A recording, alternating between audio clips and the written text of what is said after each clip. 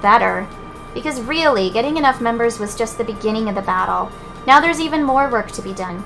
Look, there are kendo tournaments, science exhibitions, and swim meets throughout the year. We'll have to win them to bring prestige to Sunrider Academy.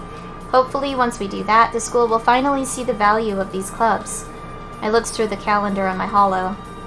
Ava was right. The year was crammed full of competitions. Alright, Prez, I'll do my best to lead my clubs to victory in all of the competitions. Good. You better not let me down. It's been forever since Ava even acknowledged me or called me anything except idiot.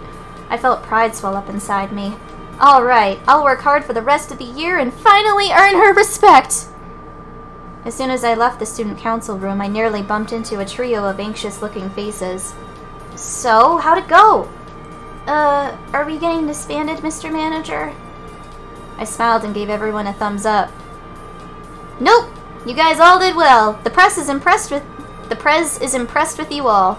Let's continue to work hard for the rest of the year, okay? Alright! We did it! I'm counting on ya, Mr. Manager. Because this year, I'm planning to take the team all the way to the Galactic Championships. It's either the Galactic title or bust this time around. Asuka, you always overdo everything. Wahahaha! We'll go for the gold too, Mr. Manager.